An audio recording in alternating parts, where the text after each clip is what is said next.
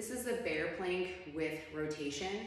Ultimately, we're getting the rotation more from the rib cage and then the pelvis. So we want the pelvis to stay pretty still, the hips don't move. I'm gonna come to the edge of my bench. In this case, I'm gonna place my left hand on the edge of the bench. I want my shoulder forward over my wrist. I'm pushing actively through my index finger and my thumb so I don't collapse in through my shoulder. So use that serratus and push away. I'm in that bear style plank position, so slightly bend, trying to maintain that stack as best as I can, reaching long. Do this right hand. Inhale.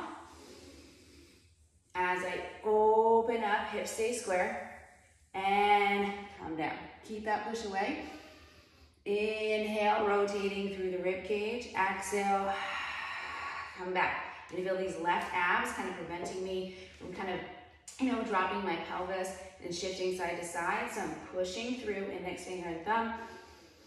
As I open up, really preventing my pelvis from rotating. This way you're gonna feel those left abs working hard.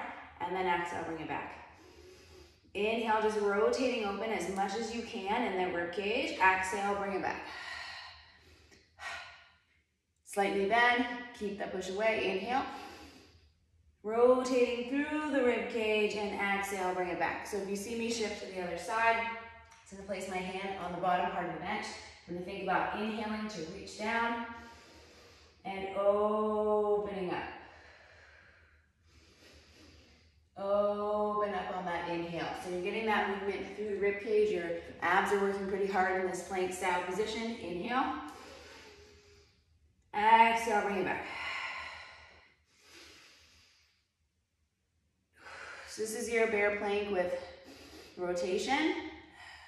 Inhale and exhale, keeping that pelvis square towards the ground below.